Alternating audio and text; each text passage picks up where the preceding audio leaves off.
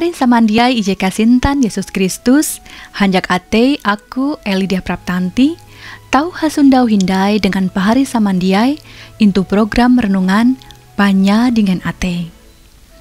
Takuluk renungan itah anda utuh, iete, Apuy Pandehen Gawie. Kaharati tuntang panarima teh hatala manenga kasayang akan itah, awi hatala iete panyayang pamasi, panjang atei, tuntang paham kahalap huang pambelum itah, tinai hatala manenga itah kare pangkat, gawin, tuntang profesi akan itah wayah tuh, tau manampa kehanjak atei itah, akan mawi genep taluh dengan hanjak, bulat atei, tuntang tutu.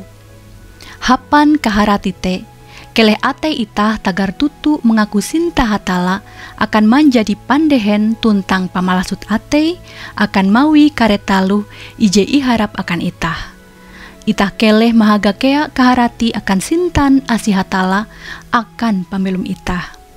Kaharati jitu menjadi apuy ije manampa kahanjak atei itah mawi genep taluh. Kilau Rasul Paulus, itah keleh mampinga tuntang membasa huang atei, tapi asin Tuhan itah jari ipajowong haream akanku, tuntang kapercaya dengan sinta, ije huang Kristus Yesus, maka jitu au tutu patut haliai uluh manarima. Kristus Yesus jari tame kalunen, tantai menyelamat ulu badosa, maka aku tuh kapalan uluh te. Kalute au bara ije Timotius ije ayat 14 tuntang 15.